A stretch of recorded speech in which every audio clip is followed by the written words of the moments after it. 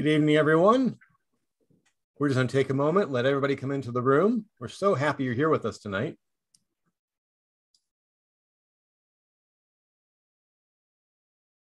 Hello and welcome to the Faculty Spotlight event series brought to you by the Johns Hopkins University Masters of Liberal Arts program and the Office of Advanced Academic Programs.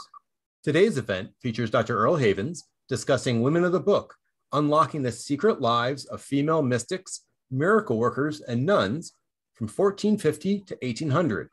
My name is Peter Huggins, and I am the event producer. Please note, today's program will be recorded and uploaded to the AAP YouTube channel under the Master of Liberal Arts playlist. During the program, if you have any questions, please use the Q&A function, and we'll answer as many questions as possible during the Q&A portion of the event. With that, I will turn over the event to the host of our program, Dr. Tristan Cabello. Good evening, everybody, and thank you for joining us tonight. My name is Tristan Cabello, and I'm the Associate Director of the Master of Liberal Arts here at Johns Hopkins University.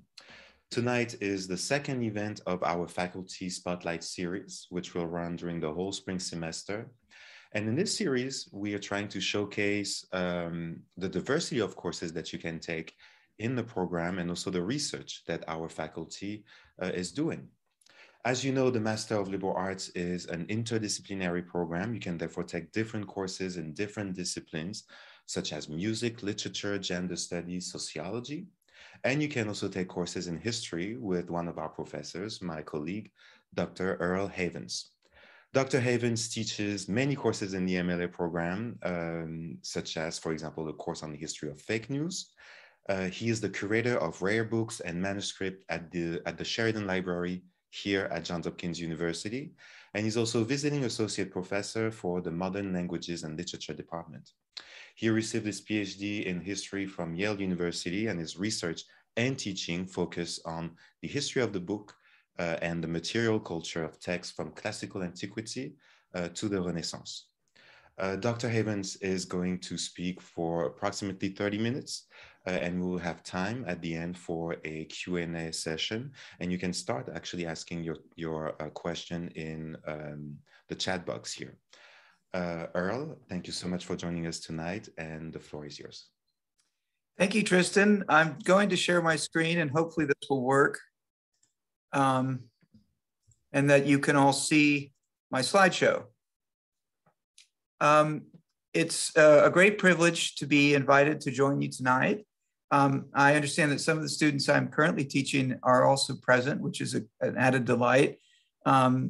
They know not to trust everything I say, because I do teach a course on the history of fake news from the flood to the apocalypse. But this is this being Women's History Month, it seems especially appropriate to share some exciting news about one of the stellar collections of rare books and manuscripts at Johns Hopkins University, which has literally sort of developed almost out of nowhere. 6 years or so ago, we acquired a small collection of about 350 rare books and manuscripts and artifacts, textual artifacts relating to the history of women religious. And when I say that, I'm really talking about nuns, whether they be cloistered or whether they're so-called tertiaries that live out in the society, but also female mystics and healers, female saints, and as we'll even get to, bilocating saints, female saints of the Roman Catholic tradition. It's really, and since that time, we've doubled the collection. It's actually now close to 800 rare books and manuscripts, and thus is the largest and most comprehensive collection of rare books and manuscript material in the world related to the lives of women in the early modern period, from about the late Middle Ages, 1450, to the period of the great destruction of the conventual life during the violence of the Napoleonic campaigns throughout Europe. It may seem a little odd, but it's been really difficult for scholars of the history of women and their lived experiences to access that knowledge of it, precisely because of the patriarchal nature of Western European, and the broader colonial society of Europe.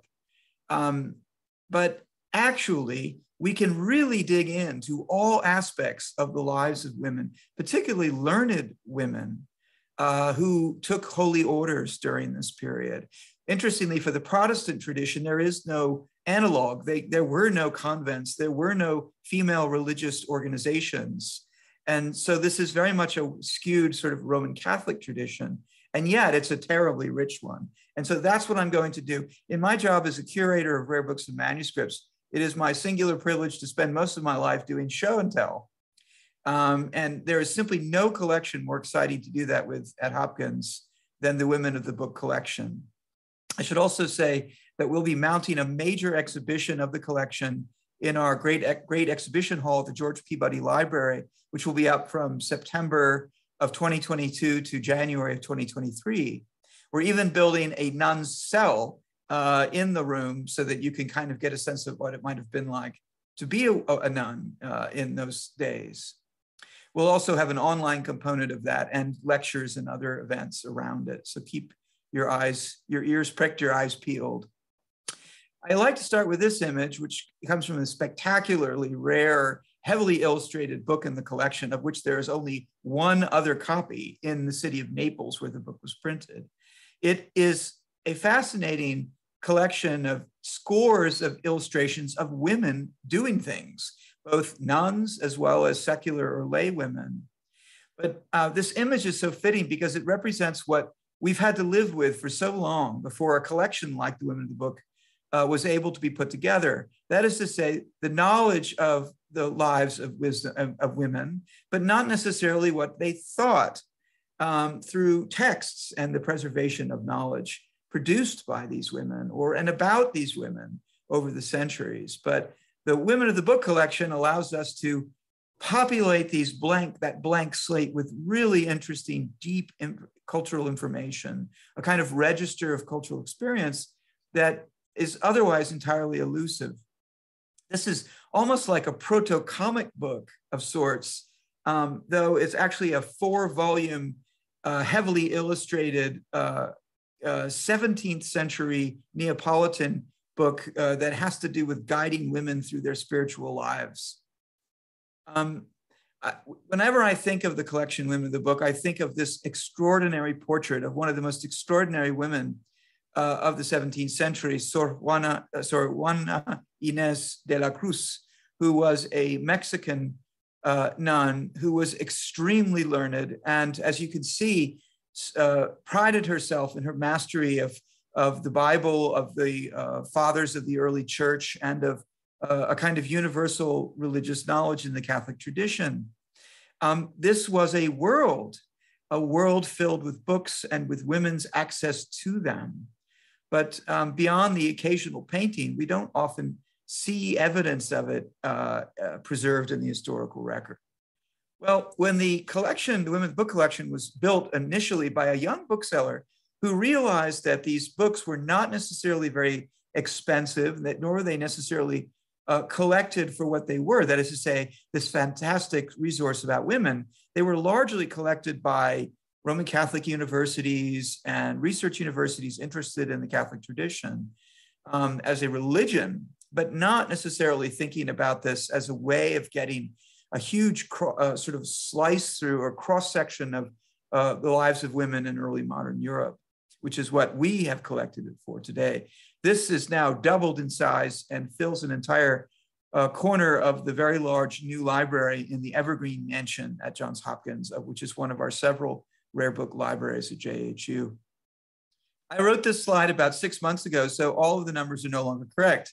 That we are really increasing the size of this by leaps and bounds. It's now closer to 775 items, including rare books, pamphlets, broadsides, and other forms of ephemera, as well as manuscripts and even objets d'art, so artifacts that relay the same content as the books themselves.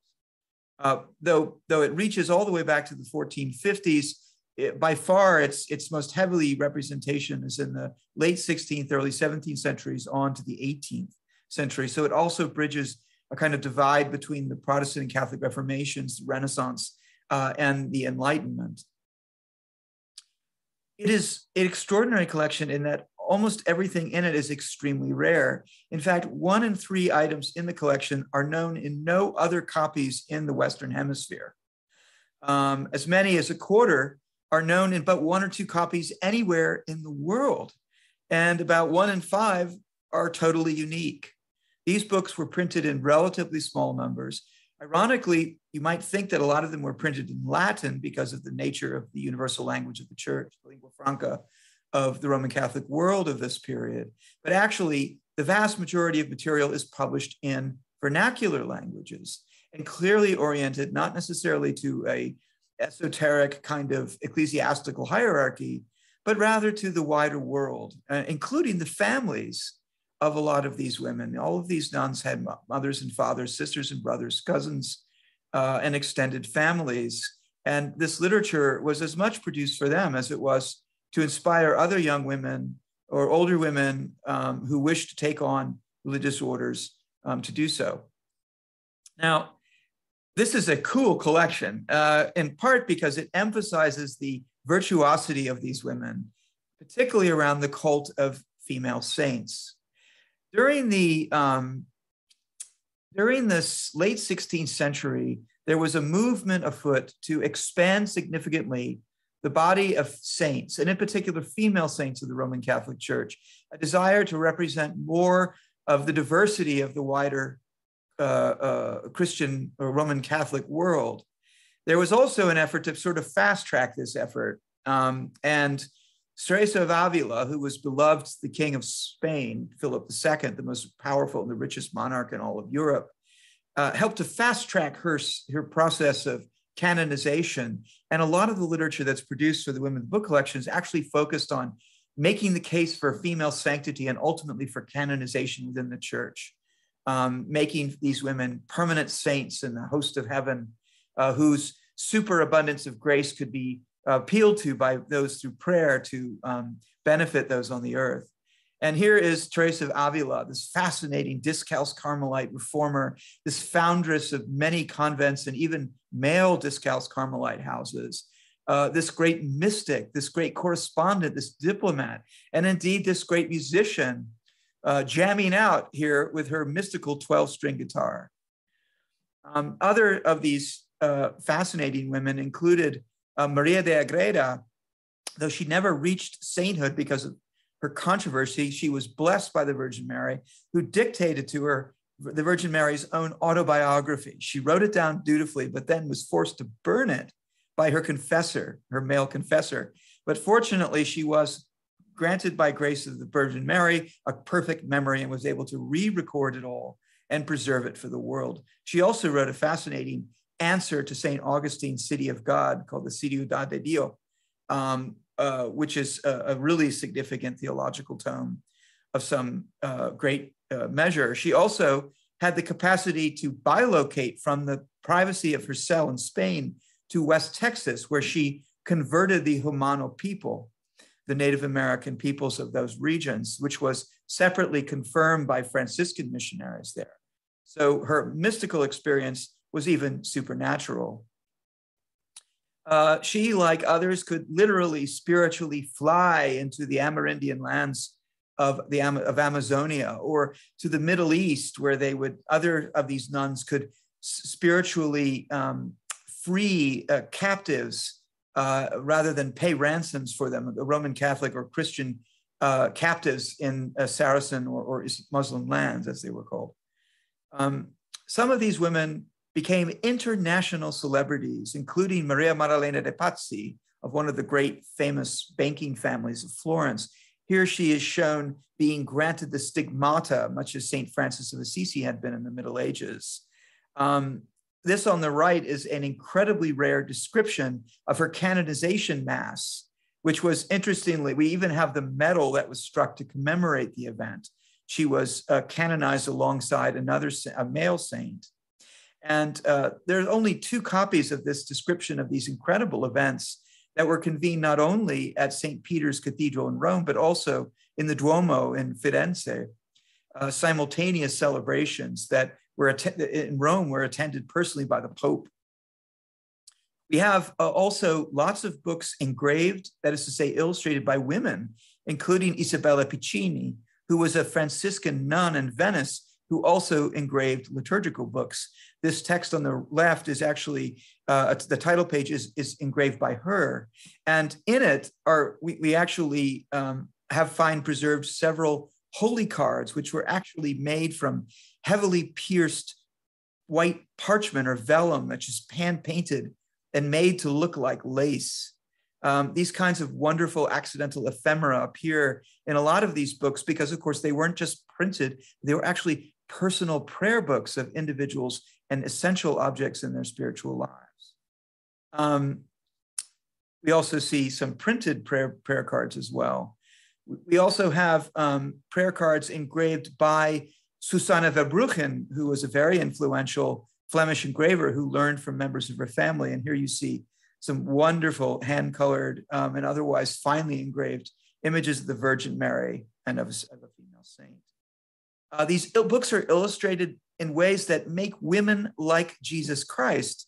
They empower women with the ability, as you can see here, to preach in the countryside and in the cities, to even exorcise demons, as what happened with Jesus Christ in the New Testament, and even to take on the imagined experience, this mystical experience of being crucified themselves. There's something so jarring about the image of a crucified nun. But here you see one who's praying while blood drips from her wounds and is being mopped up in this devotional fervor of the gathered celestial crowd, as it were, including the presence of Christ and the Virgin. So these books create a sense of being in these sacred moments, of reenacting them in this sort of high theatric style. These books are, these images in these extremely rare books are very little known and highly vernacular and quite regionally different. So these German, Bavarian, rather bloody scenes, visceral scenes, contrast quite significantly from those that you might find in Italy versus the fascinating sort of hybridization of pagan and animist religious traditions in Central America with Roman Catholic. And indeed, we have a growing selection of Latin American material in this collection. This is hard to show you, but we even have bindings illustrating nuns. This is a fantastic 16th century stamped binding representing Saint Gertrude from a convent in Leuven in the Flemish Low Countries. Saint Gertrude is a famous abbess who, there is her abbatial stave, and along it are little rats running up and down, as is the tradition of Saint Gertrude, because she was the patron saint to protect people against the plague. And here we see it in our own beautifully stamped binding. So this is a collection where books are not just repositories of texts, but actually artifacts that have spiritual power. And this personalization of that power comes right down to bespoke bindings like this one, which is a beautiful painted so-called farmer's binding, which contains a number of texts of Lutheran nun texts. Yes, indeed, there were Lutheran nuns early on in the Reformation. Also, small vade mecum devotional objects such as this. It's actually a micro engraving and etching on silk, which has been laid down in a frame, an embroidered frame with gold and silver thread and pearls. All of this dedicated to the veneration of Saint Teresa of Avila, the great scholar of the church. She actually became named a doctor of the church in the 20th century. We also have liturgical objects that contain either illuminations or engravings, as we have here. This is a holy water stoup that's completely woven together in wood with attributes of Habsburg and Southern German religious iconography. And the central scheme of the Sacred Heart is the image of the Byzantine order, one of the new orders established after the Council of Trent. The Byzantines were especially devoted to healing And also the Byzantine Order of Annecy in the Swiss cantons was one of the richest and most powerful of all the convents of the early modern period.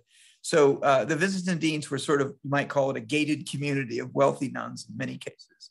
And so one could imagine having their own personal holy water stoup even in their cell. Other orders, the mendicant orders of Franciscans, it was a different story. We also have tons of inscriptions, often by one nun giving a gift of a book to another, or notes saying, even though I am not allowed to have possessions, I have been given this book with the leave of the abbess of the convent. So there's this kind of exception that's made within the vows of poverty, chastity, and obedience. There's this exception made where nuns do have access to books, because after all, knowledge and the pursuit of the life of the mind is the purpose of becoming a nun and being engaged in mysticism and in literary production as female members of the Corpus Christianum. We also have tons of ephemera, single sheet broadsides that were printed very often, as in the case with this, to celebrate the investiture of a nun. So when you entered a convent, you literally were marrying Jesus Christ. And there would often be a procession that would start either in the cathedral or in the private homes of the women involved. And there would be a great procession through the streets. It was like Macy's Thanksgiving Day's parade or something. And women would then proceed through the streets dressed finely, and then to enter into the convent, the doors to close, and which they would live the rest of their lives if they were a cloistered order, and their hair shorn and their clothes taken, their secular clothes, and given the habit of their order. Some of these are huge. All of these are unrecorded in any other copy. They were literally printed for the occasion. Here is one, a huge one, actually, of an investiture broadside that's actually printed on yellow silk so that it could be folded up and held in one's pocket and carried around to commemorate the event. Ironically, it's an event for the investiture of several Franciscan Poor Clare nuns who were mendicant, but clearly the archbishop involved in the event, whose name is the most prominent line, Alessandro Mattei, had finer tastes than the Franciscans. There are also illustrated cycles and engravings of the lives of female saints.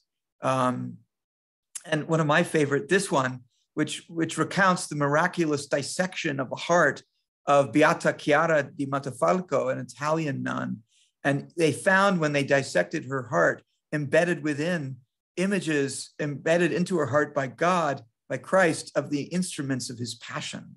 This, of course, taps into the ancient tradition of the dissection of animal organs in the pagan tradition to find indications and auguries of things to come, and also of divine benefit. Clearly, the indications of these images written within the very heart of this woman are intended to represent her special sanctity, hidden within the secret recesses of her heart.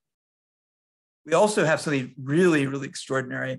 Nuns are, this is a unique broadside issued by a cardinal of the church that actually tells you all the things that nuns are not supposed to do in their parlors, which are gated rooms where you can interact with members of the seculum, but only through grace.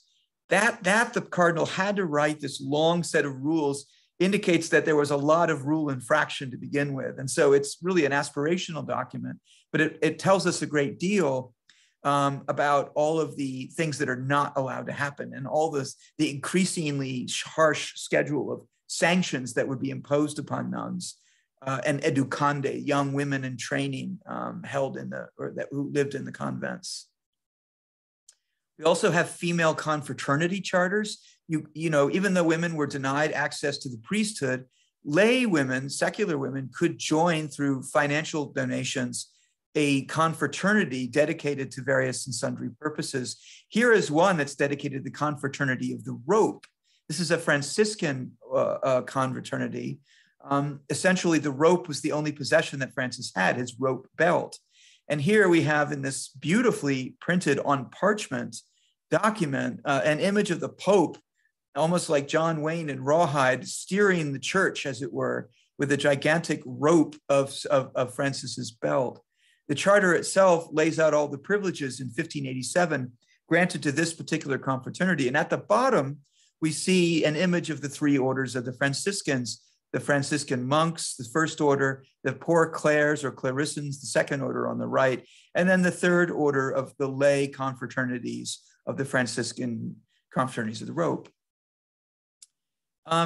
These are actually pre-printed and filled out for different groups as they adopted the rules and were given the charters.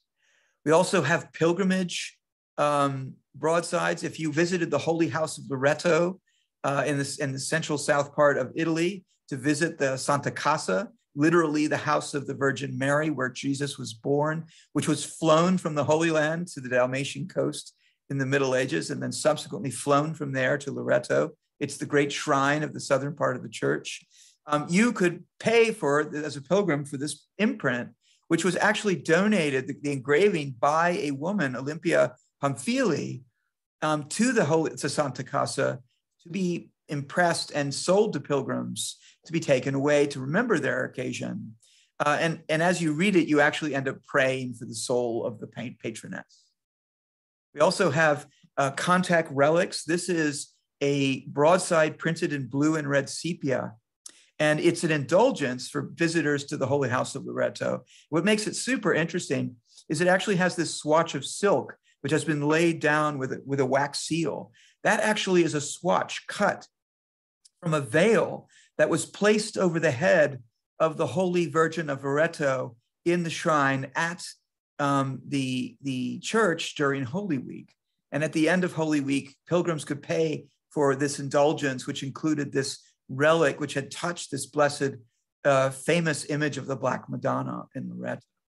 This is an extraordinarily rare artifact and a lot of fun. A lot of these objects have powers, you see. They're indulgences. They physically are impressed with the numinous presence of God and the indulgent powers of the church that could grant concessions to people, including time out of purgatory for their loved ones. This is an actual copper plate, which we have no known copies that were printed from it, but it's actually a pocket-sized. This is our reversing of the image that gives you a kind of sense of what it would look like. It's a benediction that remembers a famous benediction made by St. Francis to his simple brother Leo on Mount Laverna as he was receiving the stigmata and just before he died. It was a benediction that was given to Brother Leo, granting him the protection of St. Francis for as long as he lived and for as long as he carried the benediction around with him, which he did for 40 years. The Franciscan, the basilica in Assisi actually possesses what is believed to be the original manuscript benediction written by St. Francis. But this is a vade-mecum version of that, printed by the Capuchinas of Puebla in Mexico, obviously to be sold to visitors to their convent church, which includes a sovereign cure against demons, temptations, lightning, earthquakes, plagues, shipwrecks, thieves, love, sickness, and labor pains. So this would be a hot commodity in almost any age. We also have other similar artifacts with these special powers. This is a holy length. Actually, it is based on the, we believe, the dimensions of the Blessed Virgin of Loreto that we were talking about earlier. And if you wear it around your waist when you are pregnant, you will fend off the dangers of death in childbirth, the puerperal fever or complications in childbirth. So this is not just a text, it's an artifact of religious power.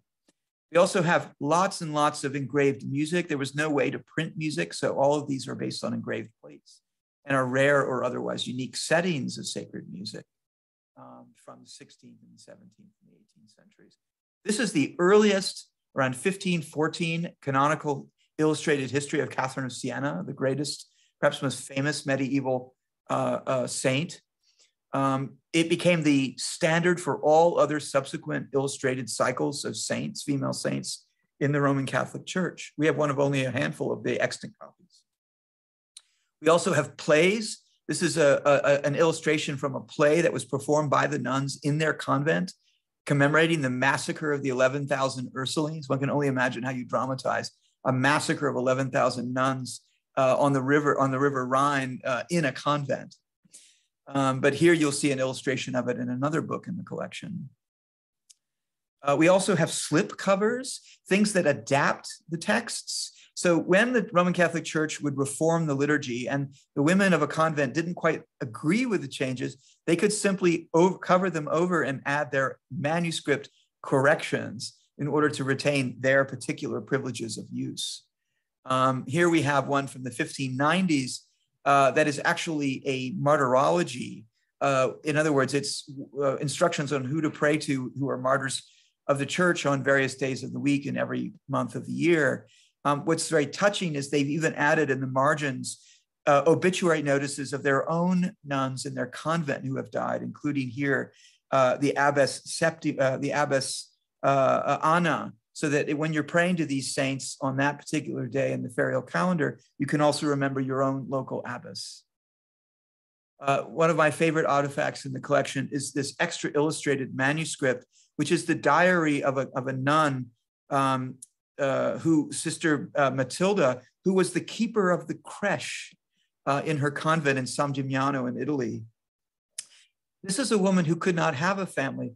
Her family was the Holy Family creche that she would decorate and mount in the church in the convent, and that pilgrims could come and see and to venerate. This is an extraordinary record over decades of her buying new camels and commissioning new silk tunics for Jesus and Joseph and other things. It's an extraordinary document of material culture. This is a document, probably this is a huge manuscript parchment illuminated, what we think by students of an Ursuline nun. The Ursulines were famous educators. This one in the city of Lille, here you can see a map with the actual Ursuline convent mapped out on it. The Ursulines were the great educators, particularly of women. And this broadside produced on the 25th anniversary or jubilee of this nun's investiture in her convent in Lille represents the kinds of exercises that students were taught to do, including writing emblems and anagrams. Here, her name, Isabelle, is jumbled to make the word habile, which is the word for bees in French, and even chronograms, so that in all these red numbers at the bottom of the manuscript add up to the year 1698. So this is a emblematic, chronogrammatic, and anagrammatic set of wordplay designed to celebrate a teacher, ostensibly by their students. And indeed, we have evidence that it was hung by her in her cell or somewhere publicly in the convent even. So you can see these nail holes. And we have other engravings in the collection that show nuns in their convent cells with engravings like this or illustrations like this. We have investiture wedding licenses, as it were, that were also illuminated. We even have the matriculation book for an entire convent over a period of almost 200 years, from its inception in 1645 in the south of Spain, all the way to its dissolution in the 1830s. Each nun would come in and have their own special illustrated nun's page, as it were, with their vows and all of the signatures and counter signatures involved. We also have costume books, because of course a nun's first to be acknowledged by her particular habit. Here we have one that's an accordion style version. You can tip it in your pocket when you go to Rome. If you're confused by all the nuns walking around or that you see behind those grates in their churches, you can pull this out to try to identify which order they're in. My last and favorite thing are book amulets. If you really wanted to protect yourself, you could commission one of these beautifully embroidered little amulets. Here has one with the name of Jesus on one side, the name of Mary on the other. Here is one that's printed, and it's actually folded up and sealed. And if you open it, it no longer works. But we as a university are more interested in the research value, so we opened ours. And if you open it up, inside are laid down by these nuns who sold these to pilgrims, all of these little holy cards, which combine to create incredible spiritual power, like to protect you, like the copper plate engraving of Brother Leo, from all kinds of demons and bad things that could happen to you. Even under these, greater spiritual power is added with additional fold-out texts and even special bespoke prayers written in manuscript. And then you open up in the central panel, the indulgence sheet, which actually tells you what the specific properties of the amulet are. And even within that, there's a manuscript prayer, which, if you open it, becomes a reliquary. All of this, I think, speaks to the power of a collection to not only document textually the secret hidden lives of women, and intellectual women in particular, of the early modern period, but also open up a whole world of thinking about books as objects of power and influence within society. And so we're able to preserve all of that in a single collection and make it available to the wider world. And so that I'll stop and hand it over to Tristan. Earl, maybe we can stop the presentation if you... Yeah. Thank you so much, Earl, for sharing all of this. That was really amazing. And in many ways, it reminded me of the very reasons why I like studying history in the first place. It was about going to the archives and feeling the paper and smelling the archives, you know, and spending times and hours and hours in the archives, you know, looking for something. And so thank you so much for that. And it usually takes you like 10 days to find one thing. Absolutely, absolutely. But you can come to the Women of the Book and you can find nothing but what you're looking for if you're interested in women's history. Yeah, and so that's yeah, and that was just absolutely beautiful to see everything that you've shared. Thank you. And so we have several questions here in the chat for you. My first question to you is, how do these artifacts, these books, these documents reach you guys at the Johns Hopkins Library, at the Sheridan Library? How do you find them? Well, we're very lucky. We have endowed funds and donor funds to acquire rare books and manuscripts for the libraries, especially this collection, because it's used so heavily in teaching and research. It was originally put together by an antiquarian bookseller who works for a Viennese company. Since then, we've continued to acquire material through him because he's an expert. But then just about every major bookseller of early books and manuscripts, of which there may be 30 or 40, including several institutions around the world, not just in the United States, they know to come to us and to quote things to us, that because we are the destination for this kind of material. And that has made us really powerful, not just as a great repository, but also as a magnet for all of this. And I can add to that, we're even offering now research fellowships to scholars to visit Hopkins to work on it too. So that helps to augment the reputation and knowledge about the collection. Rachel has a good question here, very interesting. Do you have specific book art conservators who work with you on the rare book collection at Hopkins? And has there been much conservation work done in the collection?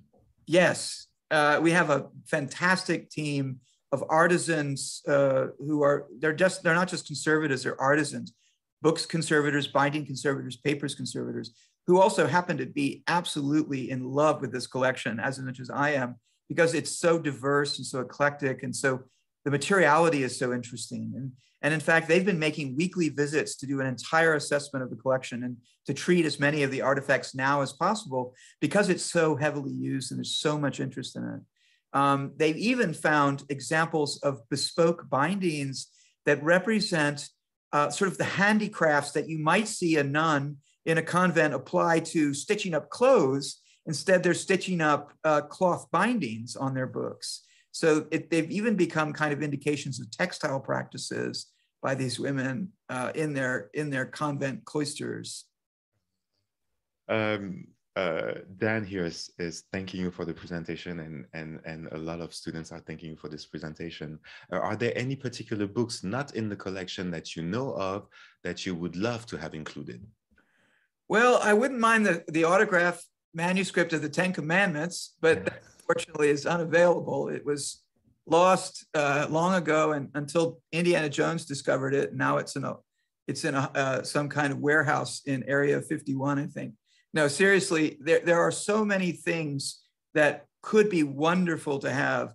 For example, autographed manuscripts by Teresa of Avila, that we have had no luck getting kind of the actual relics, as it were, of their own handwriting, though we did acquire a wonderful broadside issued in the cathedral in Mexico City, refusing a edict of the Pope to venerate the Santa Teresa in their cathedral, because they had the privilege of doing that, of choosing who they venerated, not the Pope.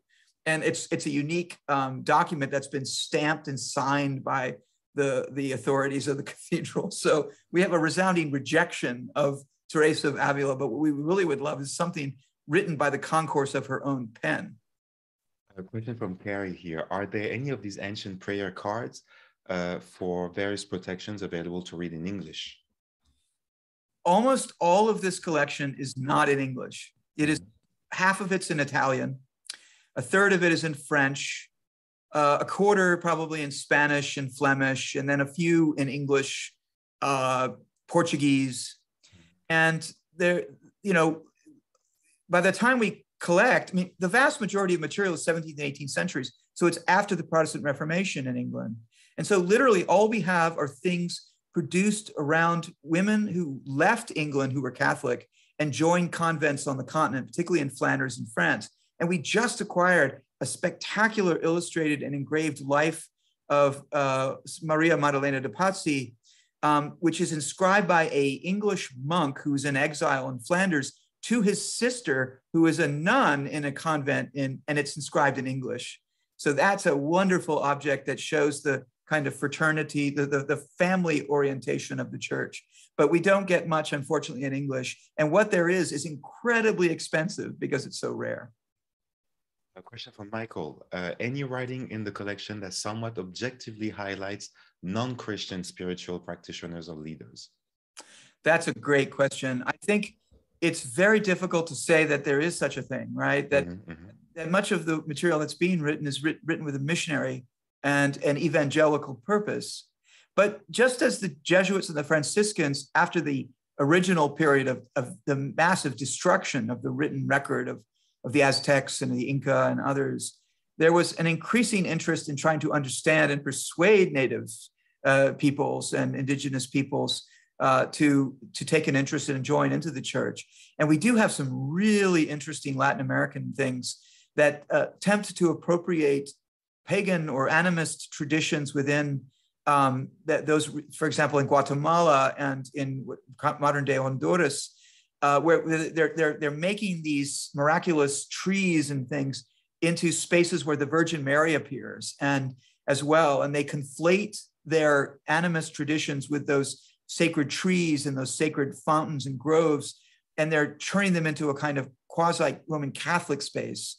And we have one book that's about that, with an indulgence sheet that actually, if you buy the book, you get 50 years out of purgatory with an image of this virgin of Ocotlan, for example, as one example. But they're largely missionary and non-objective in the sense that we would like them to be as scholars of these traditions today. One last question for you, Earl. You know, most of our students are, of course, online, but they do come to campus at least, you know, once or twice a year, sometimes for the colloquium, sometimes for graduation. How do we see all of this at the Sheridan Library? What is the process? Can we do research on these objects at the Sheridan Library? What do we have to do in order to get access to these? Well, if you are a student at Hopkins, or a faculty member, you can simply create an Aon account on the Sheridan Library's website page and call up anything in the collection electronically. And once you're registered as a reader, you can come in and use the materials in our reading room in the Brody Learning Commons. And I'd say we also have digitized 90% of the collection.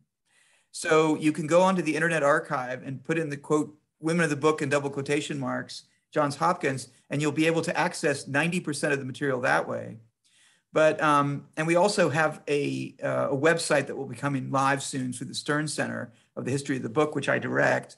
But the last one I'd say, Tristan, is next time we have a colloquium on campus, we could also arrange an opportunity to create a special event where we bring the materials to a room and look at them together in 3 dimensions rather than in Hollywood Squareland on Zoom. Yeah, so absolutely. Look forward to that opportunity. Let's do this, Earl. Earl, I just want to thank you for sharing all of this with us. We've had a lot of compliment in the chat box. Students and the attendants like really love this presentation. And I can see why they love taking your courses too, because I mean, this presentation was extremely interesting. Thank you so much, everybody, for joining us tonight. We have another event coming up tomorrow that's sponsored by the Committee for Diversity, Equity, and Inclusion at Johns Hopkins University with T. Shari White, and she will talk about the South is a sick place.